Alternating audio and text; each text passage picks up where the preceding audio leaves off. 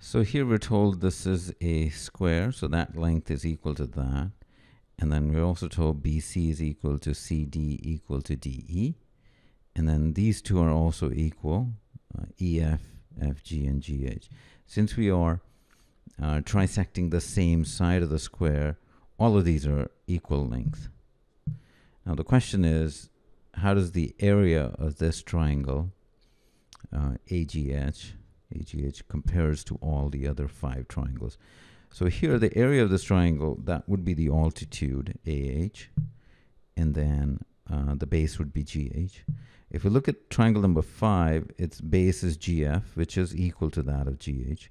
And the altitude would be, you would go from this point and drop a perpendicular line, which is same as AH. So this triangle number 5 also has the same altitude as the triangle AGH.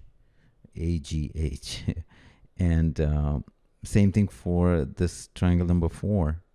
The base is EF, which is the same as these other 2 lengths, and the altitude is still AH.